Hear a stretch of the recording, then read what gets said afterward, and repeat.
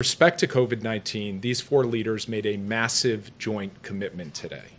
With Indian manufacturing, U.S. technology, Japanese and American financing, and Australian logistics capability, the Quad committed to delivering up to 1 billion doses to ASEAN, the Indo-Pacific, and beyond by the end of 2022.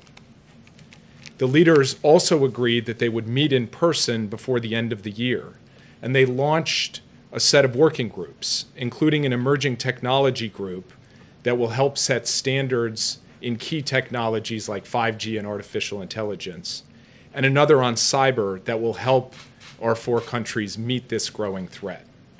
These groups will deliver results by the time of the summit I just referred to that will happen before the end of the year. The Quad, at the end of the day, at the end of today, is now a critical part of the architecture of the Indo-Pacific. And today's summit also kicks off an intensive stretch of diplomacy.